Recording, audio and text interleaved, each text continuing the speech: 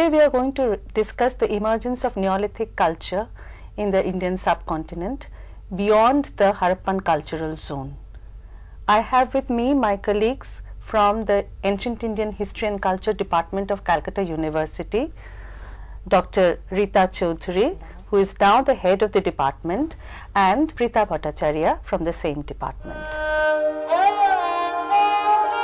Neolithic is actually the last phase of Stone Age, and this is denoted by an advanced use of finer and better stone tools which are smaller in size, more efficient and manufactured for multiple purpose.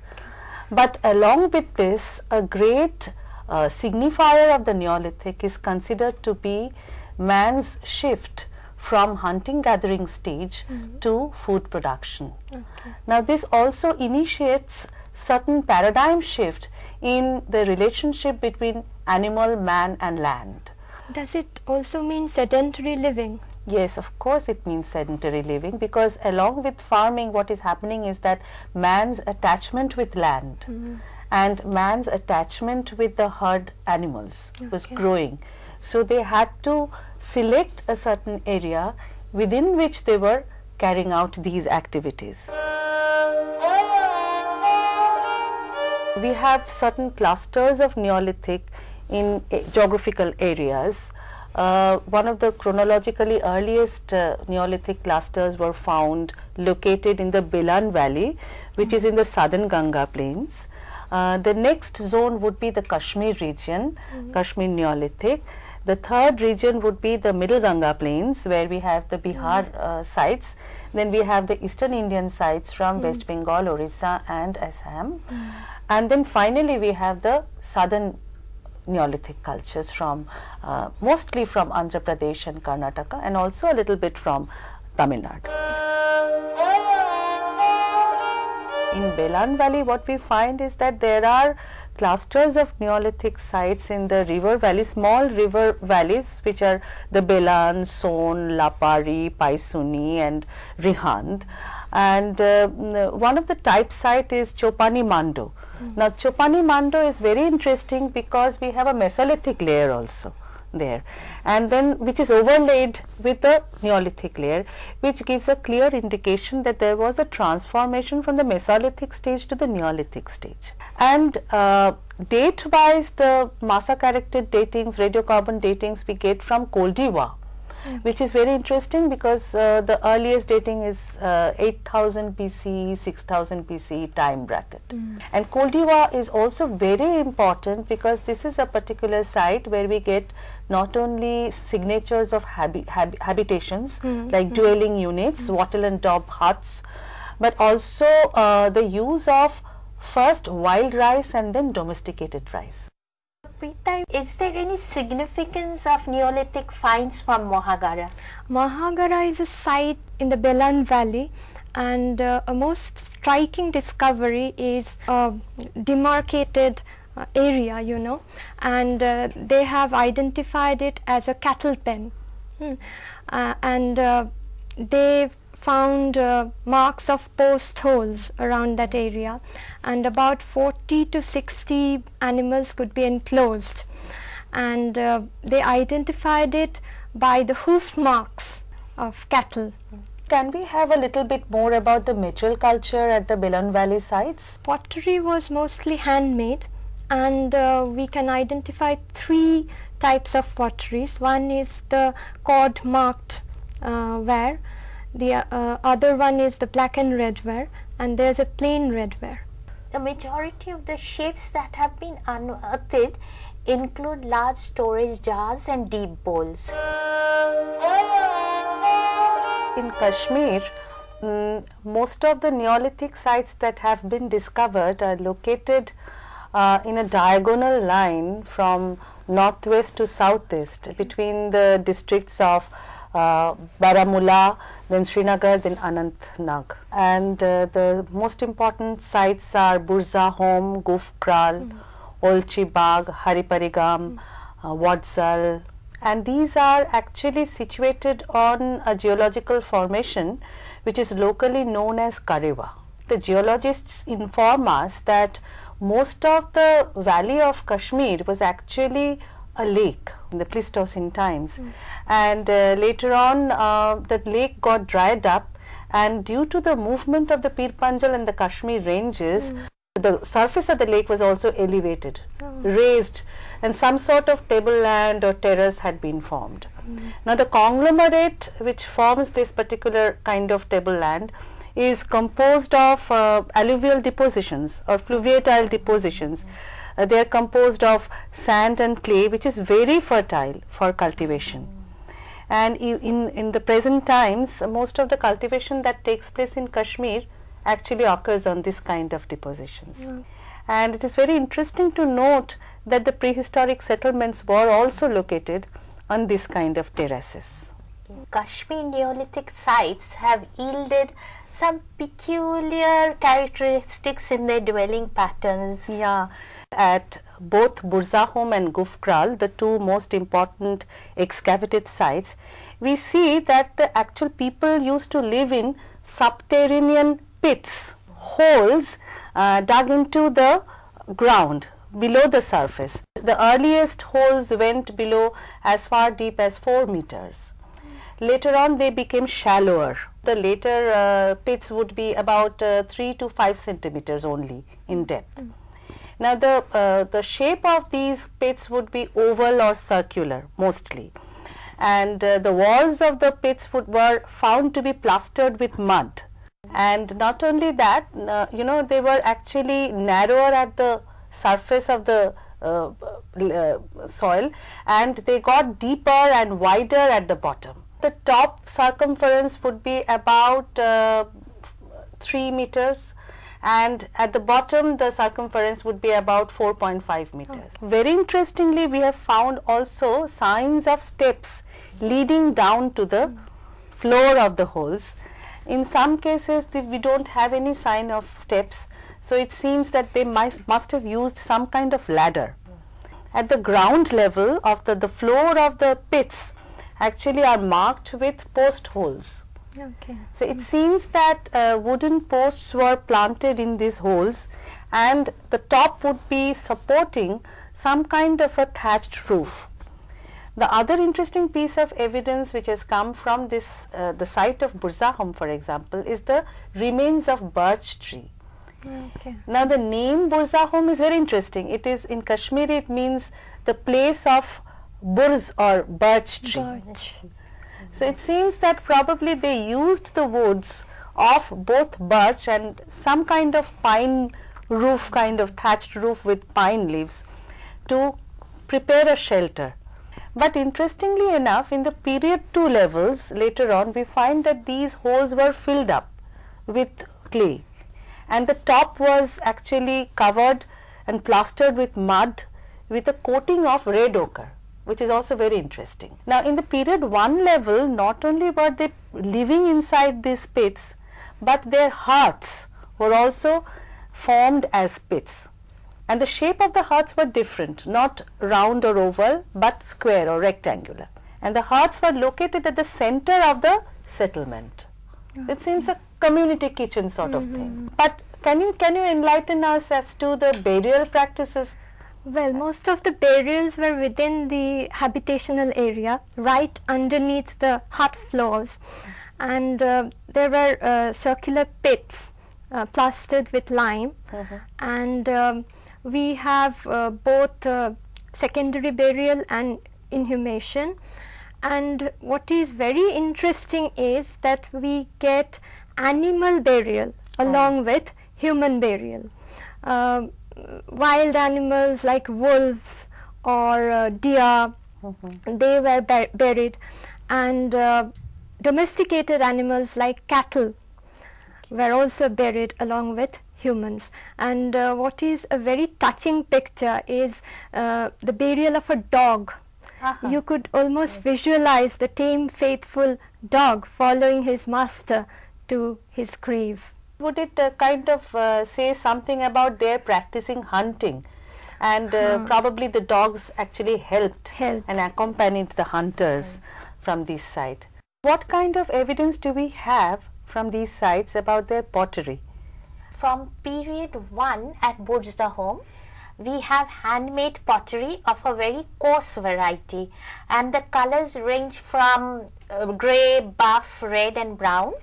And another interesting feature is that on the surface of this pottery we find impressions of a mat. Maybe when they were being made, they were placed on a mat, so the impressions have come on the surface. Then in period 2, again the pottery is handmade, but now we have a new kind of ware, which is a polished burnished ware. And the types include, in the first period 1, rimless bowls and jars, and in period 2 we have high necked jars and bowls with flared lips. And at a later period in Gufkral, we find again handmade pottery with a kind of grey ware, and again matte impressions on the surface. And there we have the usual forms like basins, bowls, jars and so on. And so that comes at a later period, the yes, second subphase. Yeah, and the second subphase is actually dated to 1700 BC, whereas the beginnings of this culture at Burzahom is actually 2900 BC. That is a ceramic period, where you do not find pottery at all. At Gufkral, but at Burzahom, for both the periods we have pottery and handmade pottery. The stone tools are very interesting. They have a wide array. We have special Neolithic oblong and oval axes and cells, and we also have chopping stones, grinding stones and mace heads. That's actually an indication for hunting. They have a very nice array of bone tools also, and we have harpoons, for example, which indicates fishing. Harpoons and bone points and other scrapers and other such things. So we have a lot of assemblage for the Neolithic in Kashmir Valley.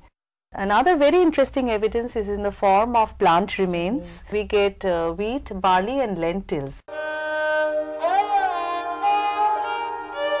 Most of the Neolithic sites are found on the North Bihar plains. The most important sites are like Chirand, Senuar, Chechar Kutubpur, Maner, Taradi. All of them actually are located near the smaller streams ranging out from Saraju, Ganga and the other tributaries of the Ganges in this region. Chirand is located in district Saran. It is located at the confluence of Saraju and the Ganga river. And Senuar is in district Rohtak.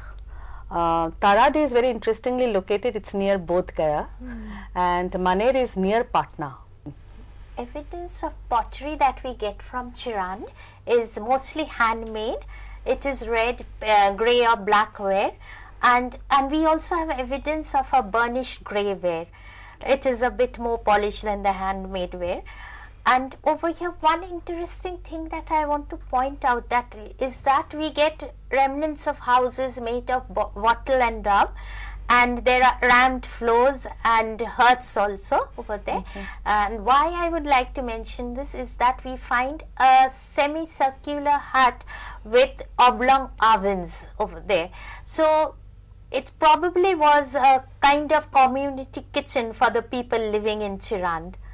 Now next we have at Senuar, you have mentioned the site. It has two phases of Neolithic ages. In the first phase I don't know if we have any existence of any pottery, but in the second phase we have three kinds of pottery: the red ware, the burnished grey ware and the burnished red ware. Preeta, tell us something about the bead industry over there. Yes, it's a fascinating collection of beads in different shapes, different forms, different colors, and mostly they're made from jasper, carnelian or marble. And it seems that Chirand was actually a bead manufacturing center, because you get unfinished beads from here. Okay, that reminds me, they were even making microlithic blades out of some of the semi-precious stones like jasper, agate and quartz and other. And along with that, we also find some Neolithic kilts and axes, and we have hammer stones, and of course the agricultural tools like the quern and the pestle as a mortar. So all this consists of the stone tool assemblage there. Is there any botanical evidence from there? Oh yes, it seems that rice was the main crop along with wheat, barley, and there are traces of lentil and millet also. Okay. Do we have any evidence of animal bones? Yes, there are wild animals like the nilgai or the rhinoceros, and we have elephant bones from Chirand. And there are domesticated animals like cattle, dog and sheep. The states of Orissa and West Bengal, we have some Neolithic sites, and farther to the east we have some quite a lot of prehistoric finds from the northern Kachar, Naga hills, that region in the borders of Assam and Meghalaya. But actually most of these evidence comes in the form of surface finds. So at many of these spots we do not have a clear stratigraphy. Yet at Orissa, for example, we have some sites like from Mayurbhanj we have Baidipur, and also from Kuar we have got some Neolithic evidence which is in Keonjhar.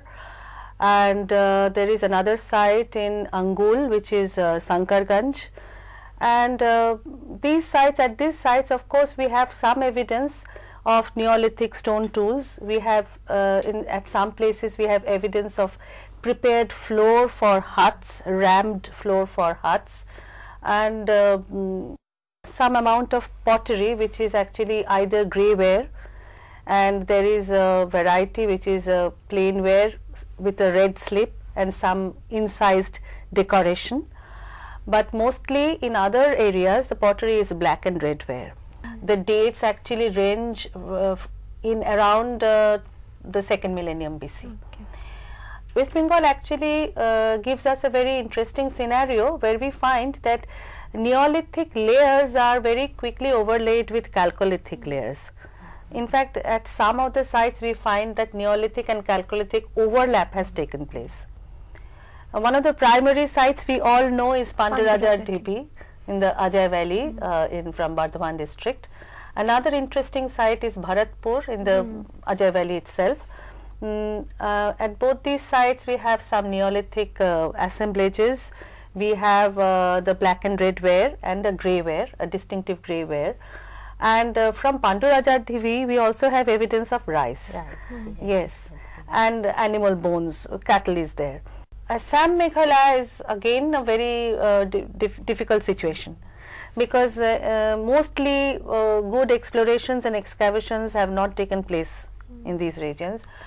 The two excavated sites that we get from Kachar Hills, one is in Kachar Hills and that is Deojali heading, and the other is Sarutaru, which is on the border of Meghalaya. But we have some Neolithic assemblages, stone tool assemblages, etc. But it is not enough to kind of get a complete graph of the Neolithic from Eastern India. And these are all surface finds. Not only that, the dates whatever we have got from Assam actually come down to even the historical times. Evidence for prehistory in Eastern India is much later than elsewhere. That is one thing. Bihar is at least slightly earlier. That is ranging from the middle of the 3rd millennium to the end of 3rd millennium. But when we come farther east in Orissa and in West Bengal, of course it's mostly the middle of 2nd millennium and the 1st millennium. In South Indian context, most of the Neolithic sites are found located in the two doabs. The Raichur doab, which is formed between the Krishna and Tungabhadra, and the Shorapur doab located between the Krishna and the Bhima rivers. So these are the two most fertile regions for Neolithic sites. Most of the sites are located in the Andhra Karnataka zone, therefore. The ecological setting is actually very favorable for the Neolithic people. We find that the sites are mostly located at the foothills or the low hill region, not in the floodplains, and the vegetation here is also very scanty, because the rainfall pattern is very scanty rainfall. So as a result of which we do not have much more than shrubs and bushes, which actually favored the Neolithic people with their meager stone tools. Most of the location is near perennial source of water on the other hand. K. Paddaya, who is a very noted archaeologist, as we all know, he actually excavated a Neolithic site in the Shorapur Doab, and his findings actually made him suggest that probably the nuclear zone of Neolithic lies in the regions of the Raichur hills, Raichur Doab hills, and the Shorapur region. And the early phase of Neolithic actually started out here. It was restricted in this zone, and later on from 1800 BCE it had shifted towards, it had spread out towards the west and the east and the south. We do not have any evidence, much evidence for Mesolithic in the nuclear zone of the South Indian Neolithic. It seems that there is only, it starts with the Neolithic settlements. So that is what had made Kartikeya Sharma and others also to comment like this, that there was all of a sudden development, evolution of the Neolithic in the context of South India. And about the dating, the period within which the Neolithic had flourished, it's quite early actually for South India. We have one of the earliest datings from Watgal, which is a habitation site. It comes around the 2900 BCE. There are two clear Neolithic phases here. The first phase is from 3rd millennium, the second phase is around 1800 BCE. And the third phase actually is very interesting, where like Eastern India, especially like West Bengal, we have a Neolithic Chalcolithic overlap phase. At certain spots we have come across huge heaps of accumulated ash mounds. These are formed into actually mound-like appearance, and these are formed of accumulation of burnt and vitrified cow dung. Analysis was carried out by the noted paleozoologist F.E. Zuner, and we are very certain that this is actually cattle dung.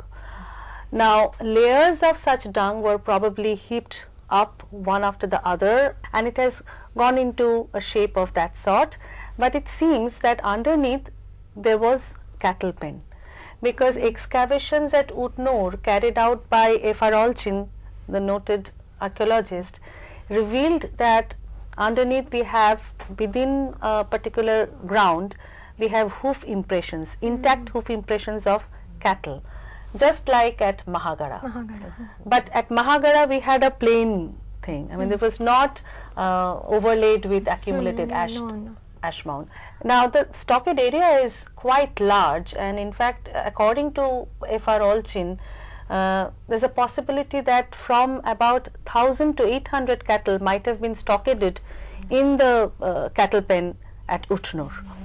Another interesting feature is that on the circumference of the ash mound we have post hole marks. Seems that we had a wooden fencing to it. Such ash mounds have also been found at many other sites like Utnur, I have already talked about. Then we have Kodekal, where K.A. Paddaya had undertaken certain excavations. Then we have Piklihal and Palaboy, from where also we have got similar evidence of ash mounds. So far as habitation sites are concerned, besides ash mound sites, we have a number of habitation sites, and such sites have also been found in the Tamil Nadu region, where we have T. Narsipur and Payampalli.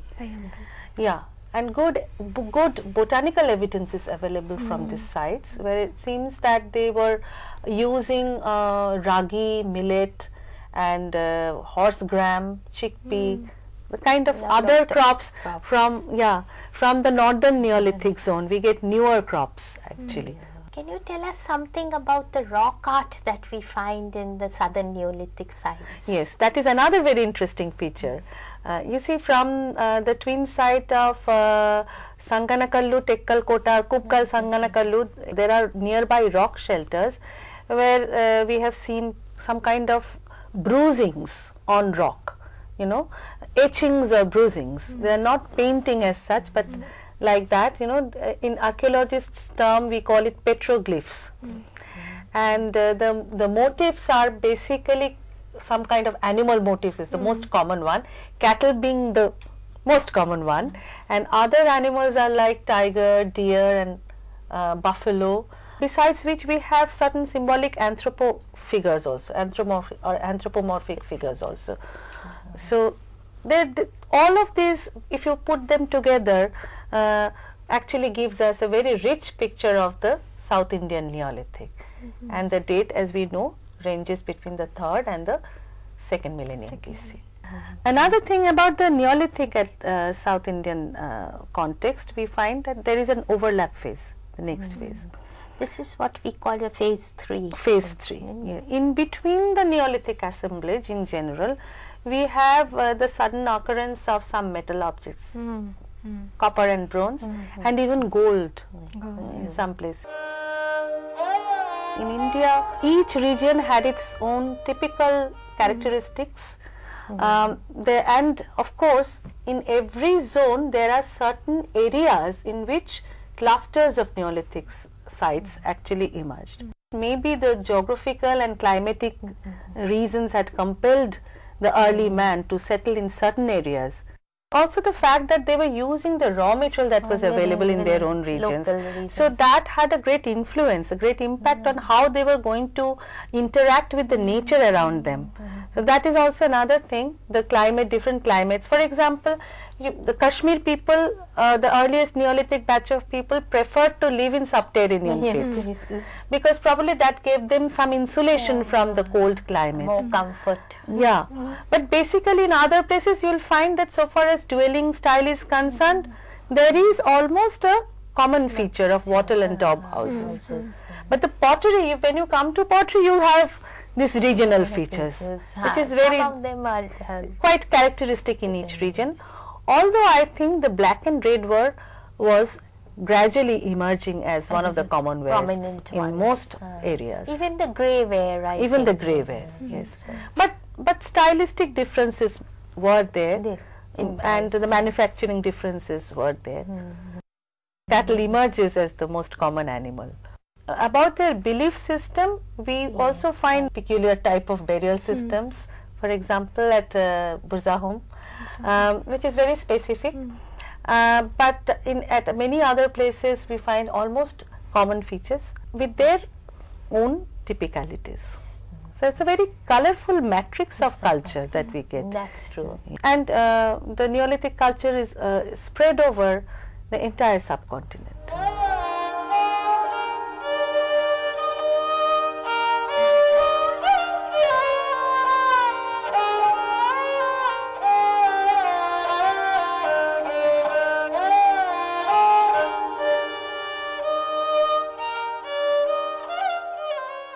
Radiocarbon datings we get from Koldiwa, which is very interesting because the earliest dating is 8000 BC, 6000 BC time bracket.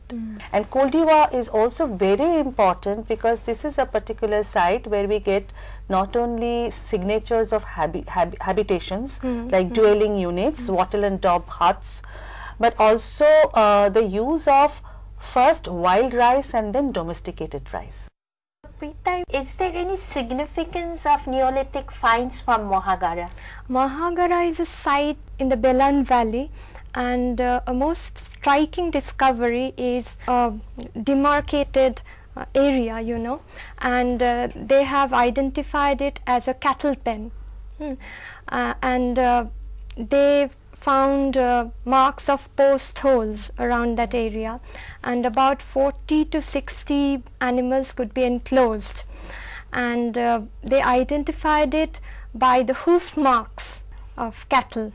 Can we have a little bit more about the material culture at the Belan Valley sites? Pottery was mostly handmade, and we can identify 3 types of potteries. One is the cord marked ware, the other one is the black and red ware, and there's a plain redware.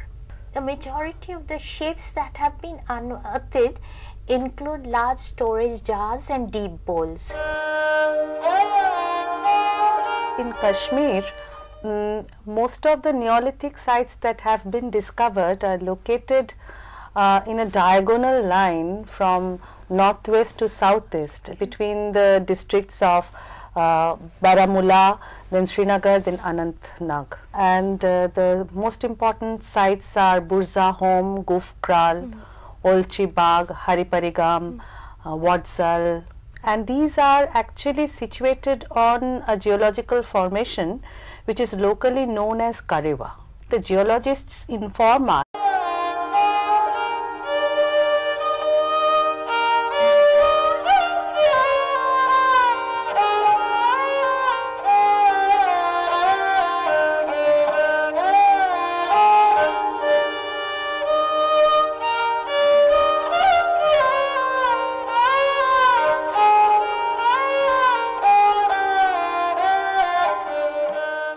Today we are going to discuss the emergence of Neolithic culture in the Indian subcontinent beyond the Harappan cultural zone.